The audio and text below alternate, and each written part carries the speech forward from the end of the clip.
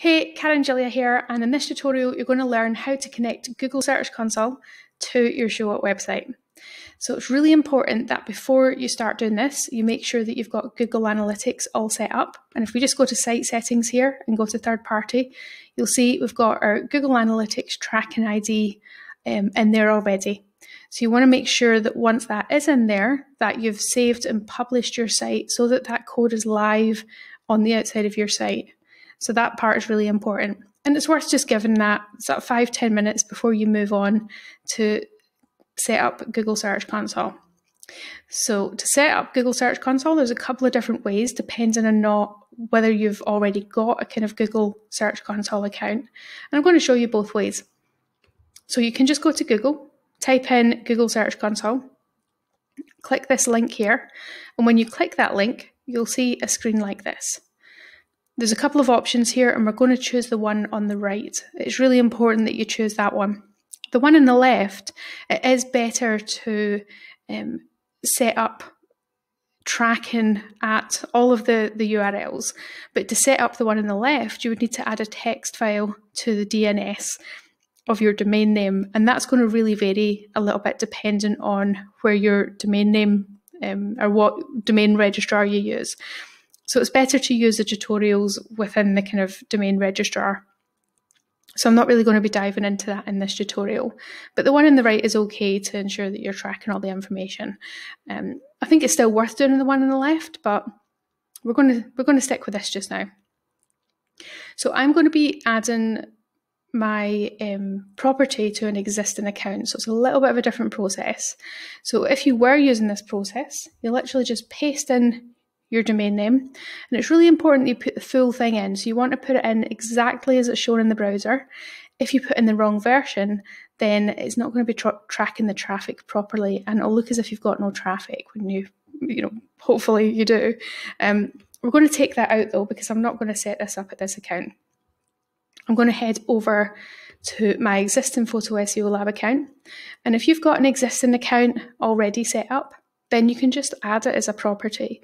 You don't need to set up everything from scratch unless you want to set it up under a separate email. So if you click this drop-down menu, you'll see the option at the bottom of the pop-up to add property. So I'm just going to pause the video while I do that. Okay, so you see the exact same pop-up as if you were doing it the other way. So you get to the same part really. So we're just going to paste in our website address and click continue. And there's quite a few options that are going to pop up in terms of options to verify it, but hopefully, all going well, you should just get this ownership auto-verified through Google Analytics. And this is why it's better to just leave it 5 or 10 minutes. Once all that setup is kind of propagated and everything, then I find that it usually just automatically verifies. If it doesn't automatically verify, you'll get a selection of different ways to verify it, and you should always choose the Google Analytics option. And with that, it's literally a case of selecting Google Analytics and then just click and verify. If it doesn't work, give it another 10 minutes.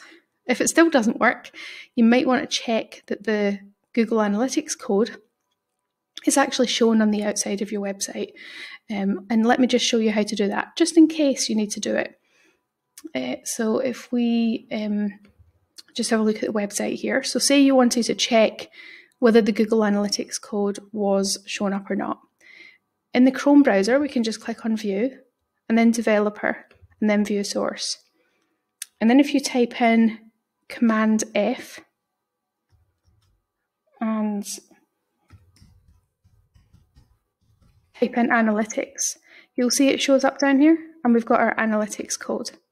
So if for any reason it doesn't show on there, and you've definitely clicked Save and you've definitely clicked Publish, then just jump onto chat within the back end of Showit, and let tech support know, and they should be able to just clear the cache server side, and that should solve it. So if for any reason anything doesn't work, this is the way to check.